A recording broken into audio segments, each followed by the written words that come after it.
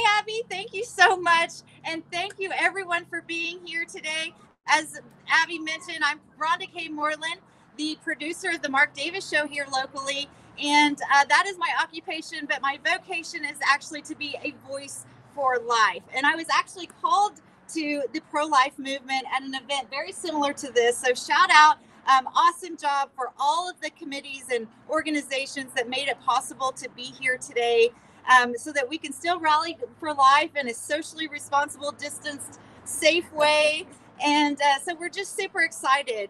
We are actually joined here today by Samantha, who works here at Birth Choice Crisis Pregnancy Center, David, who's with the local Knights of Columbus, and then, of course, Tom Clark, who is our state chairman, pro-life director for the Knights of Columbus. The Knights of Columbus have done such an amazing job of putting together just a very specific way to support crisis pregnancy centers, just like this pregnancy center here in Birth Choice and White Rose across the street, and all these great crisis pregnancy centers throughout the state of Texas. And you guys have just done a really interesting way, the sonogram, by providing sonograms to these crisis pregnancy centers. And so I just would love for you to share with all of our audience, a little bit about that program. Well, great. Thank you, Rhonda. Thank you, Abby, and hello, Texas. So a quick shout out to my brother Knights out throughout Texas. Thank you for all the good work that you do to help the unborn.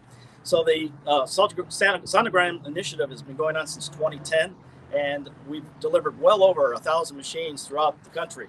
But here in Texas, we've just got done delivering our 86th machine. We've got number 87 working in Stephenville. And the way this works is a local Knights of Columbus council will raise half the funds for a machine. That could be 20,000, 30,000, who knows. And then Supreme will kick in the other half. And we do this because we know that when a mom in crisis pregnancy sees her baby's image for the first time, she will connect to that. And if she's abortion-minded, now almost 90% of the time, she will choose life. So it's the best tool we got out there. And we're going to keep putting them out there as best we can. So if you need one, please let us know. We'll do everything we can to help you out.